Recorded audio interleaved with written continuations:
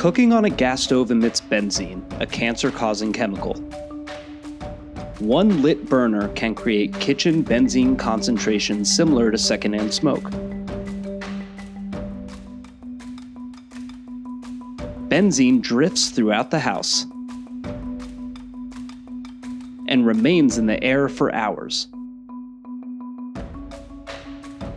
Stanford University scientists measured bedroom benzene concentrations in multiple homes.